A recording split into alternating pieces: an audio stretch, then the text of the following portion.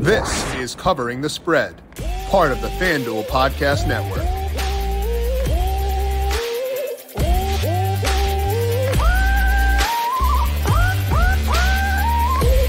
Pretty excited for this week's slate of games across the NFL, and it includes some high-profile matchups with high-profile players involved in them. So it's going to be a pretty fun week, and that could translate to the prop market as well. We're going to break down player props week number 11 with Zachariason, get his read on this week and get you some good bets for yardage and touchdowns for week number 11. This is Covering the Spread right here on the FanDuel Podcast Network and numberFire.com. My name is Jim Sanas. I am a senior writer and analyst for numberFire.com, joined here once again by Zachariason. Check out his work at lateround.com and find him on Twitter at lateroundqb for as long as we can. And also on the Late Round Fantasy Football Podcast. JJ, Twitter is still alive. We've made it to week 11. How you doing today? I'm good. Christian Watson made me feel a lot better today. After I've got him in a lot of spots in fantasy, he's scoring touchdowns at a totally sustainable rate. I mean, of course he's going to score 2.5 touchdowns a game moving forward. Yeah. I'll take it. I'll take that performance. So you got Christian Watson. You got to be happy about that. I wound up pulling the trigger on Titans plus 3.5 once it got there. And once Jeffrey Simmons was announced as being in. So everyone's happy, I mean, unless you're a Packers fan or Todd Downing, you're probably not happy then, but the rest of us get to be pretty excited and head into the weekend on a good note. Also, as long as they're able to get there, we get to watch the Bills in a dome. That's pretty fun. Donovan Peoples-Jones in a dome. You talked about him last week, and he went for 98 yards, doubled his yardage prop. So I've got a good feeling about week 11. I'm pretty excited for it. Yeah, I'm definitely glad that people were complaining about there not being a snow game, and I'm sitting there, I'm like, give me all the fantasy. It wasn't going to snow during it anyway. Who cares? It was going to be just windy, and wind games when you can't aesthetically see anything, just boring. So I know Josh Allen be fine in the wind. He's played in it a lot, but I'd rather watch him in a dome. Personally. I was also growing tired of the Devin Singletary jokes. I saw the same Devin Singletary joke of it being 6 feet of snow and him being 5'7", probably 30 times across Twitter and TikTok and other social media platforms. And I was just kind of sick of it. Yeah, exactly. I agree with that as well. So we'll talk about maybe that game later on and talk about week 11 props in just 1 second. But first, a reminder that all of our other podcasts for week 11 are up. We got our full preview with Ryan Williams posted our first look as well, which talked about my bets this week. And also we had some World Cup discussion with Ed Feng there. Also had Ed on for the college football show on Wednesday with Brett McMurphy of the Action Network, formerly of ESPN. You can find all those by searching for Covering the Spread wherever you get your podcasts, and also over on the FanDuel YouTube page. Twisted Tea and FanDuel have joined forces to bring you a one-of-a-kind contest series that gives you a chance to compete for your share of thousands of dollars in site credit. Introducing Twisted Tea, a sports betting focused contest series that's in. The contest is simple. Each college football game will be assigned line, spread, and total markets with assigned points to each market. All you have to do is make 6 selections based on those 3 markets and earn points for each correct selection you made. If at the end of the day your score ranks among the best in the contest, you'll be eligible for your share of site credit. Head to FanDuel.com/TwistedTeaPicks and make your picks. And remember, please drink responsibly. Now let's take a look here at week number 11. And there are some situations here where we have players with imperfect roles, but they're in good matchups. So I wanted to ask you, how much matchup matters for you when you're trying to bet props? Is it a 10% thing? How much does it matter for you, the matchup for an individual? Yeah. So, I think that the first thing to remember is that we should always lead with volume.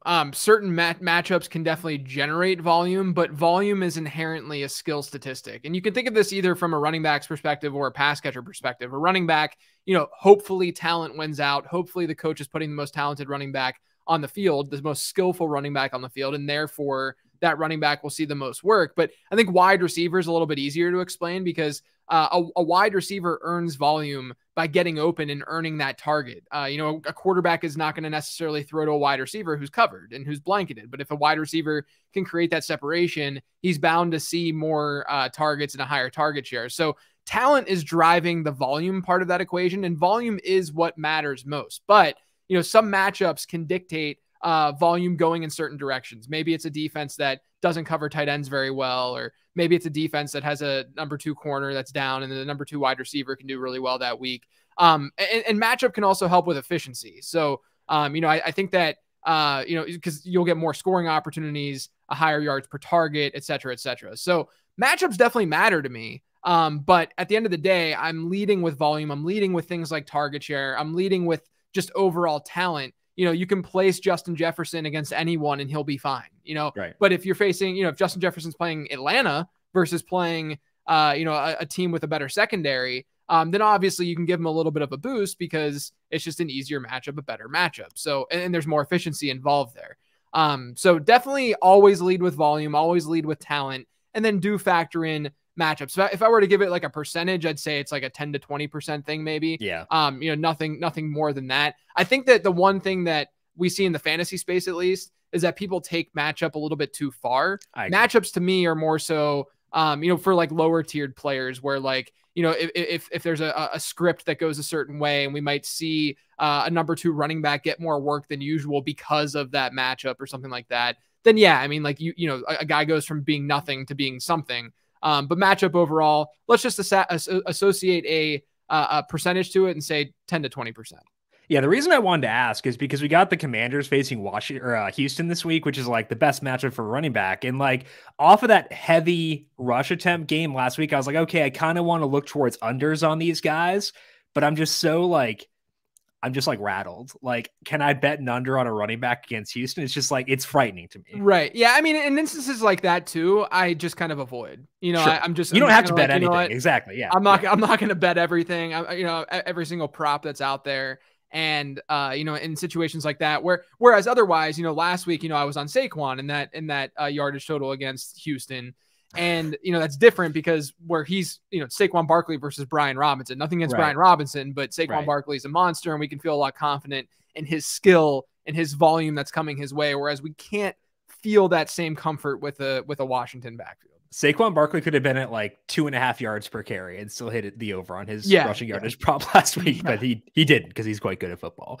Other thing I want to talk about is players moving to new teams, because there are guys like Chase Claypool and Kadarius Toney who are in really interesting spots this week. Toney due to injuries for the other wide receivers in the Chiefs, Claypool because of the matchup. And I think that they're intriguing in these situations, but it's hard to know what their role will be because Claypool's role actually went backwards a little bit in this most recent game. That was concerning. Toney, I don't know. Like he in theory could be getting work this week with Mecole Hardman on IR, but it's hard to know. So when you're trying to judge what a role will be for those kinds of guys, what are you looking at when trying to project them in the short term going forward? I'd say there's two things. The first thing is just who are they competing against and what are they competing with? In Toney's case, with these injuries going on, it sounds pretty bad for Juju this week. Overall, we don't know for sure right now at the time of this recording, but he's likely not going to play. Mecole Hardman's obviously on IR. And so you look at what's going on in that offense. You have MVS who looks to be healthy. He had like limited practice and such so far this week, but let's say MVS goes. I mean, it's not that much. I mean, Justin Watson and these guys who, haven't gotten a lot of run historically within the NFL. So you can feel confident that not only can Toney overcome that talent, but at the same time, he's at least trending in the right direction. He went from that first week when he joined Kansas City, he had like an 8% snap share. And then this past week, it bumped up to like 44, 45%. And so the trend, the arrow is at least pointing up for Kadarius Toney. And so you can then, just be rational about it and hope that the team is rational that, okay, he's increasing. I don't think we can assume that he's going to be like a full-time guy, because if you give him team context too, the Chiefs love to rotate their players and their personnel around. So it's not like we're going to see 95% snap shares from guys who aren't elite within that offense. And so, you can still project a higher snap share than for a guy like Toney because of circumstance and because of talent and what he's overcoming. And say, maybe a 60, 65% snap share or something like that this week. And then obviously if he's seeing more snaps, there's more production, and he's obviously been incredibly efficient since joining Kansas City. He has been efficient really throughout his career. Yeah. The problem with Chase Claypool then, this is just an example, obviously, but it's going case by case. And you're saying, okay, Chase Claypool, not a ton to overcome. Byron Pringle's back. And, it's not like there's much outside of Darnell Mooney within that offense. The problem though, is that he trended in the wrong direction this past week. He barely played. And so you can't feel that confident and him all of a sudden seeing this massive boost the next week. And so in situations like that, I generally just avoid. Yeah. I think that you could hypothetically bet unders, but I think the market's going to generally reflect what happened the previous week anyway.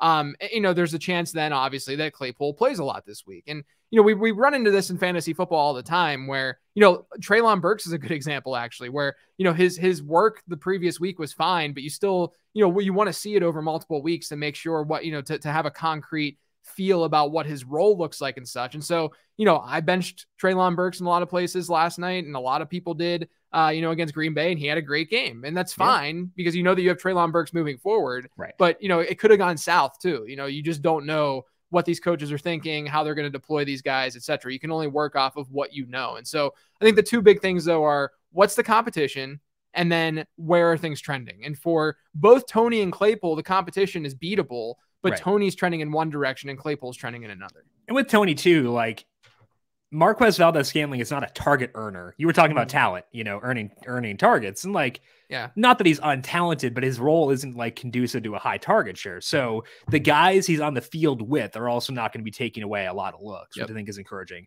for Tony as well. Okay, we talked about a couple situations with the Chiefs pass catchers and the the Bears pass catchers. Which other situations are you looking at this week? Try to find some undervalued guys once props there are posted.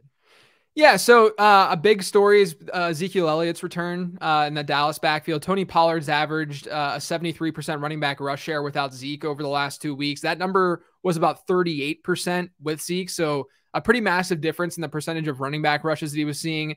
But I think that we need to note at least that as the season's gone on, Pollard has captured, more and more of that backfield even before this Ezekiel Elliott injury happened. So I wouldn't look at what he did across the entire season without Zeke and say that's how it's going to be with Zeke back. And not only that, but this is Zeke's first game back. We don't know what that workload is going to really look like, if he's going to be fully healthy. He's apparently going to be wearing a brace, all that kind of stuff. So I kind of see this being like a 50-50 split this week between the two guys. If you can find value in that. I would assume that Pollard's going to play more of a pass catching role as he's played all season long. So I still see more juice and more value in Tony Pollard overall, just in terms of production than Ezekiel Elliott with his returns. So that's one thing to definitely keep an eye on.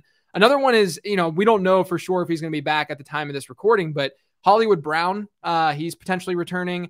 Zach Ertz is out, and that's going to free up about 20% of the team's targets. He's run the most routes in the NFL at tight end, but DeAndre Hopkins, a 33% target share per game since returning to action. Rondale Moore, over his last 2 games, he's hit at least a 30% target share. You don't see two players hit a 50% target share in their offense combined very often, let alone a 60% target share. So, Hollywood Brown, and going back to targets being earned, Hollywood Brown is a good wide receiver. This is not someone, who's not going to command a 20-25%, in that range target share. And so, if you look at it from that perspective, I think that you have to bump down DeAndre Hopkins and Rondale Moore at least a little bit, especially probably someone like Rondale, whereas DeAndre Hopkins at least is going to have some sort of baseline because he's just so talented.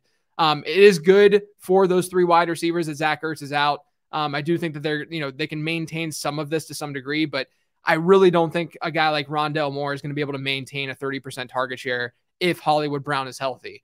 And then the last one is no Khalil Herbert, which means David Montgomery is likely going to be the bell cow in the Chicago offense. Treston Ebner, rookie, who's pretty explosive, pretty fun running back.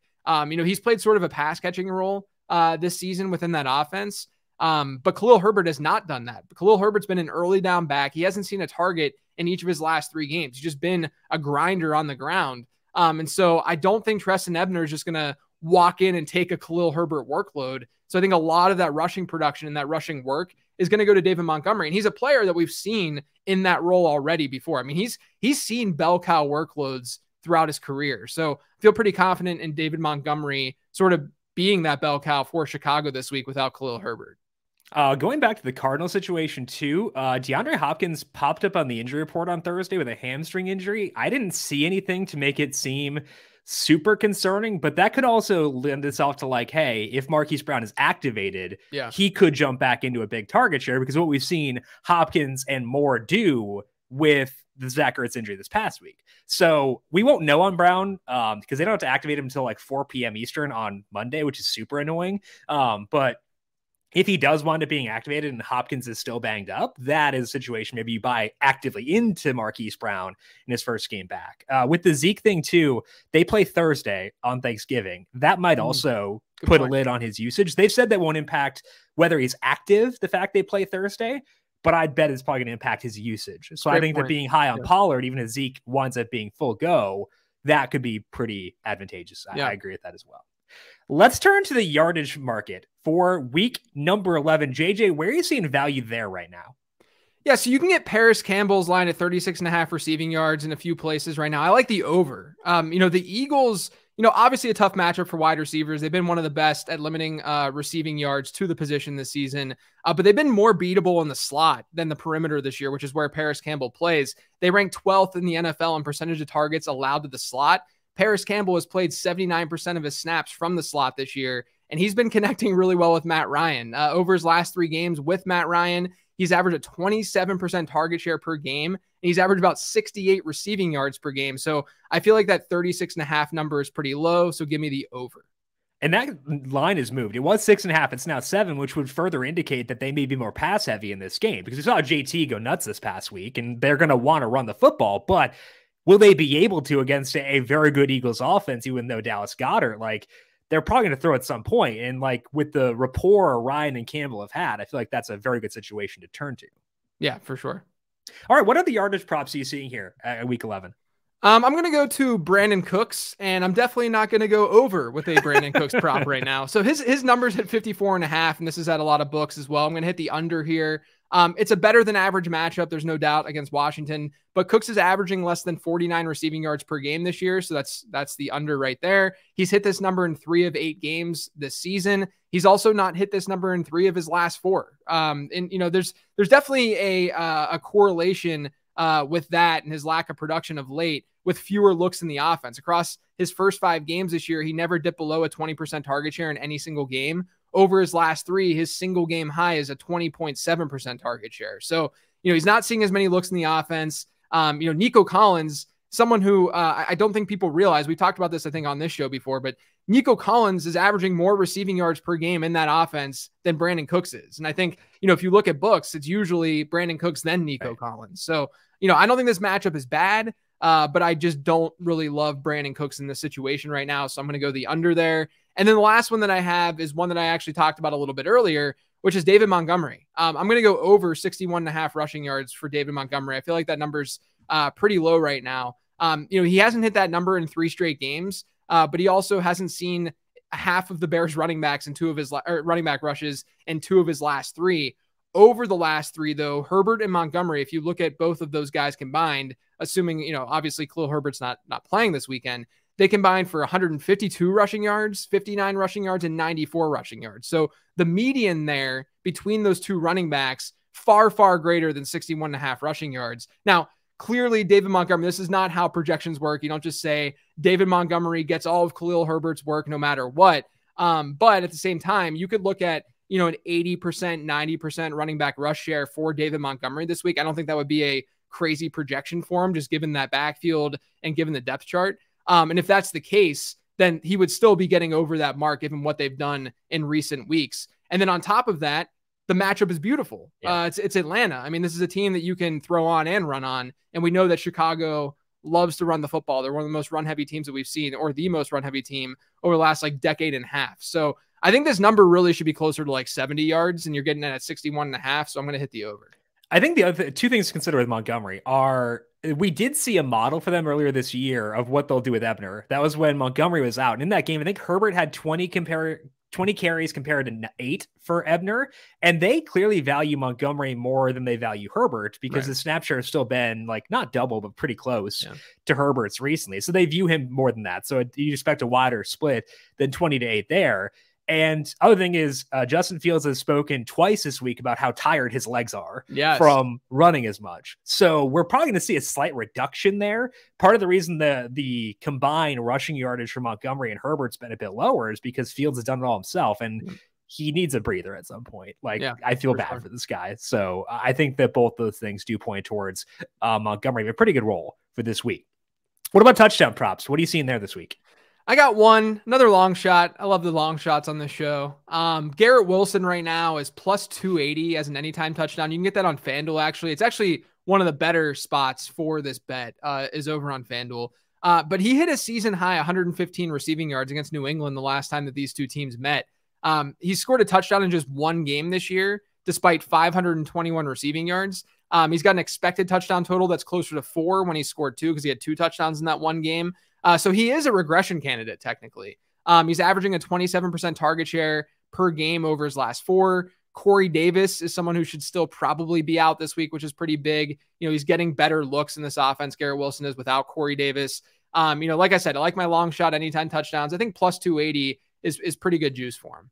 Yeah, the 2 games they've played without Corey Davis so far this year, Garrett Wilson, a 28% target share. He does have 13% inside the red zone, so not nothing there. And that number could go up because Tyler Conklin's at 25%, which seems a little bit high.